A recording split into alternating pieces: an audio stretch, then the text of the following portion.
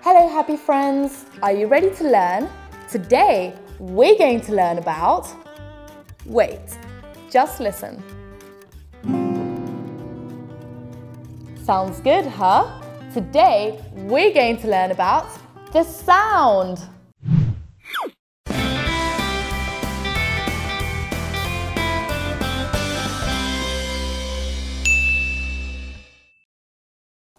For sound to exist, we need three things.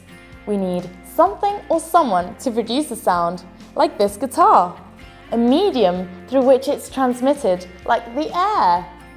And then, of course, we need an ear to perceive the sound. When I play my guitar strings, I produce vibrations that travel into our ears through waves, and that's why we hear them. Sound speed depends on the medium it travels through. In solids, like iron, it travels at a great speed. In liquids, like water, it travels a little bit slower. And in gases, like air, it travels the slowest.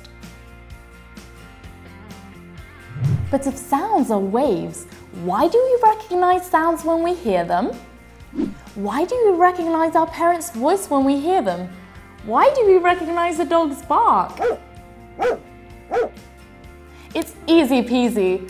We recognize sounds because of their properties and characteristics. There are three properties: intensity, pitch, and timbre. Intensity lets us identify if a sound is loud or soft.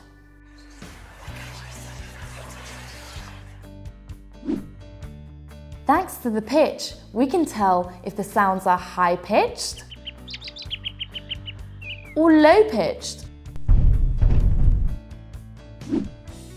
By timbre, we can identify what or who is producing the sound.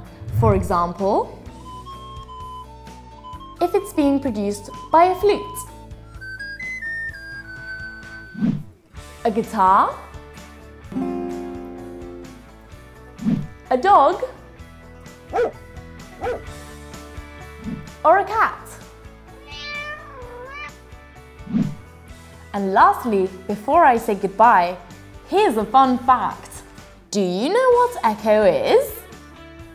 Echo is when sound waves bump against an obstacle and they change their direction.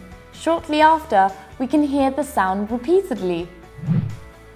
So that's an echo. I'm sure you've heard it more than once, but if you haven't, listen up.